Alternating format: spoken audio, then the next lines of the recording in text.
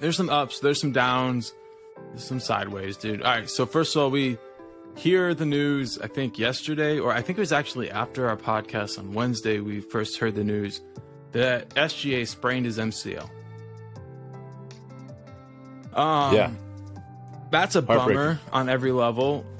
You know, you don't want to see something like that happen, period. But, you know, coming into the season starting, like, we're talking about him missing the beginning of training camp, which we know this team's cautious approach to injuries.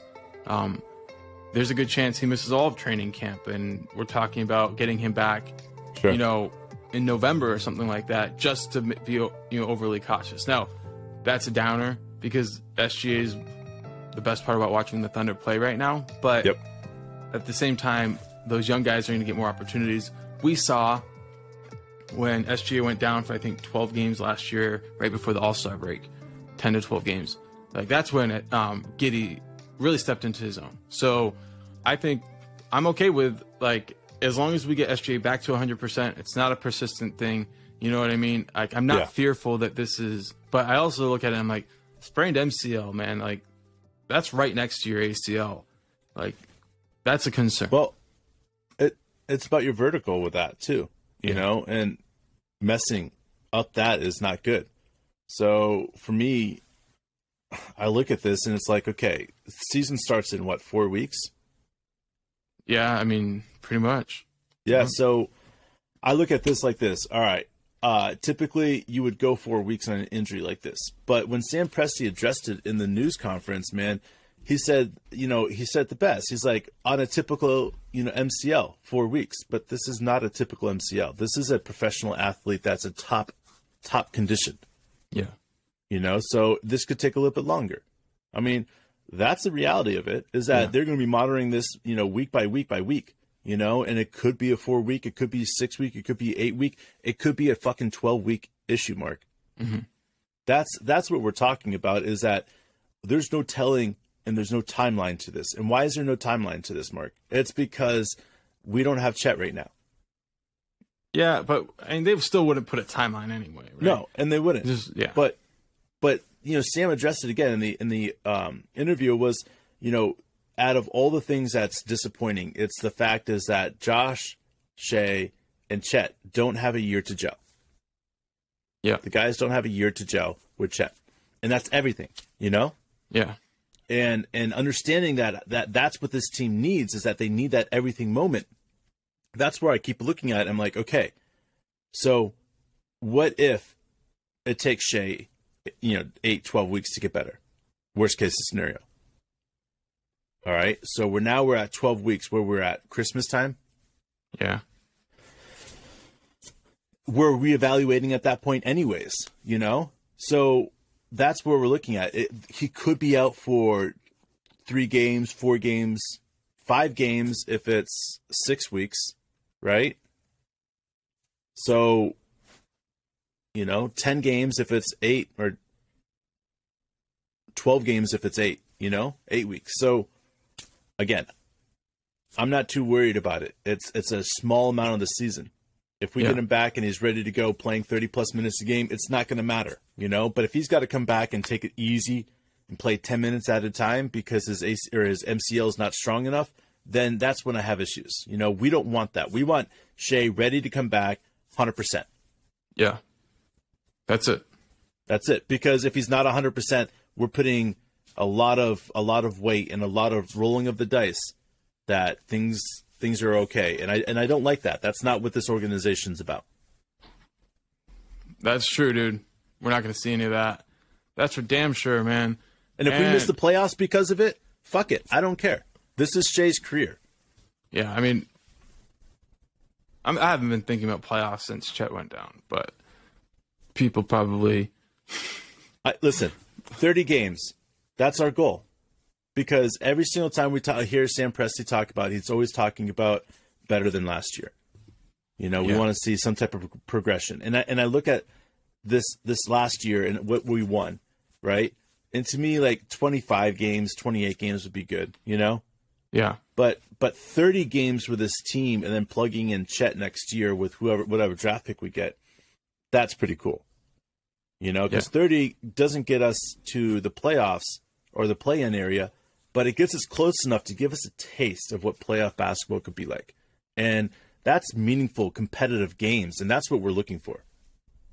Yeah, dude, we got to hear Presti's press conference, and he told a really cool little story about being at the airport and a fan yelled "Thunder up," and he almost started choking up.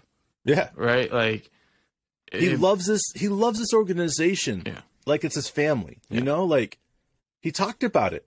He's like, I got married here in Oklahoma City. I met my wife in Texas, but I got married here in Oklahoma. You know, I've had 3 kids here in Oklahoma. This is home for me. This is where I want to see, you know, an organization. And you see it, and you see him talking about it, and you see the passion and love. And it's like, shit, bro, this guy truly loves Oklahoma. And he truly loves being there and being part of an organization in a city that's growing with the team, and seeing how they're interlocked and all this other stuff about the city's doing better and the team's doing better, and it's bringing more people to the city. And man, I love this, man. Like, he truly has a passion, and you know what? Like, I love it, dude. Yeah, it was I think hour and a half, maybe a little bit longer press conference, and fortunately for me, I had a car project to work on, so I was out there listening. You know, got the phone in my pocket, and it was just nice. It was nice to hear him be so optimistic, and like also be realistic, and then just kind of reiterate these things that we've kind of built like our podcast around, which is just that each year Sam Presti isn't coming in saying, okay, this is a tank year. Yeah. It's, you come in, you let the players play, you evaluate it, and then if you get to the point where you're not, you know, playing meaningful games at the end, you lean into your roster building, and you're, you know, giving talent opportunities, young players opportunities. It happens in every league. It happens at every level. Yep. It even happens in high school. You know what I mean? Like, you've got a group of seniors, and they're out of the playoffs or any chance to play in the States or whatever, and all of a sudden you start noticing that those young guys are getting some run in preparation for the next year, and like, who's calling that tanking? You know what I mean? Like, it's just a recognition that the team has hit their ceiling. Understanding the pecking order. Right. And like, you got to move forward. You got to look to the next year. You can't pretend like everything is all about one year. And when you think about the incredible experience we had in the bubble, it was because he didn't come in with this preconceived notion of what that team should be or would be. Yeah. And I have a similar sense to this year. It's like, we just have to get out there and gel and then see where we're at. I think mid-January will tell us where we're going. Yep. But we had, last 2 years, we had pretty good records at the beginning compared to what people expected. I mean, I saw some quote-unquote NBA experts over at The Athletic acting like our teams were going to be some of the worst teams in NBA history and win less than 10 games. And both years, it was somewhere in December that we crossed that threshold. And it was like, I mean, I love feeding people their words back. Yeah, man. And again, this decision on what we're going to do is not going to be made until February. And we've seen it every year. It happened at the end of February and the decision's made. You know, like we saw going into the All-Star break, we felt like this team had a legit shot at doing something, even though, you know, Shai had just gone out, but getting him back with Josh Giddey. Yeah. You know, we're like, man, this is going to be great. These guys together are going to be all right. We'll be able to put in, you know, we thought at that point 30 wins. One game. That's all we got. Yeah. And that's all right. And that's just the way shit goes. And that's the reevaluation at that moment. It was like, okay, now what? Okay, what are we going to do? Because we've got to make this decision for our team, what's going to be best for our team now. And it's not, again, if we made this decision in the beginning of the year, then we win 18 games. Like ESPN predicts that we won like 9 games one year or whatever Sam Presti said. So that's the thing. If we listen to those predictions, then that's how the team ends out. But the team doesn't ever listen to the predictions, and we always go way above the predictions. And that's the thing that we're talking about, is because when push comes to shove, is we have a starting point. And this year, it's 16 or 17 games. That's where everybody thinks that we're going to win. Yeah. So that's our starting point. And anything above that is way better. And what we think by the halfway point that we could be close to that 16, 17, 18 point mark that they have predicted. Right. And that's what, that's again, meaningful basketball. It's not, we're not out there playing, we're not out there playing what they call playoff minutes, right? But it's quality basketball against playoff teams because we have a very tough schedule this year. So it's going to be like playoff minutes out there. It's going to be an intensity because when you play a team like us, that's all about intensity and getting up the court and playing great defense and all this other stuff. You have to bring your A game, and if you don't, you get your ass whooped. Yeah, that's what I love about the Thunder.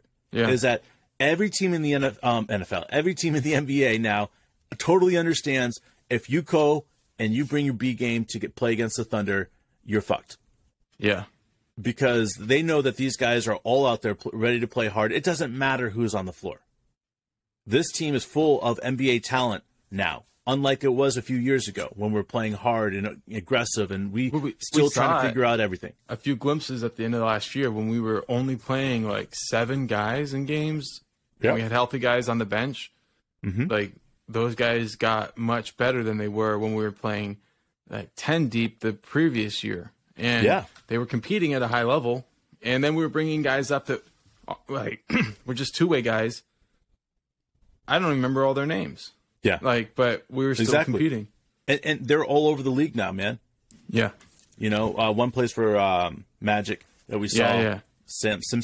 Hook. Yeah, Captain Hook. Hook shot from the point guard. Right? So, again, we have an opportunity here this year to do some great things. And, I'm going to sit back and I'm going to really enjoy watching the progression this year. Yeah. We're without Shai, it's going to look a little shady in the beginning. Shady. But push comes to shove, it doesn't really fucking matter because it's not the beginning of the season that our whole season's going to be judged by. For sure, bro. Dude, and when we get after it, which I think we will, we're going to take it to some teams that don't expect it, but they already know that we're competitive. We're going to have all these other Thunder podcasters going back and hiding all their predictions and their receipts, just like clearing that shit out. Holy smokes. Holy smokes. That's it. That's it, guys. That's our show. Thank you for joining us. We got so much love for all of you guys, whether you're joining us for the Thunder podcast, The Last Storm, for the Yankee Death Star, or if you're joining us for all hour and a half of this podcast with the No Offense podcast, thank you. We're pumped up about you. We love you. Love you. We love you so much. We keep watching this thing get momentum, and all I can say is, what the living fuck, dude. I love it, bro. I love it. We love you guys for making us feel special. Thank you, guys. I don't know what else to say other than I love you. I love you with my whole heart. We will see you soon.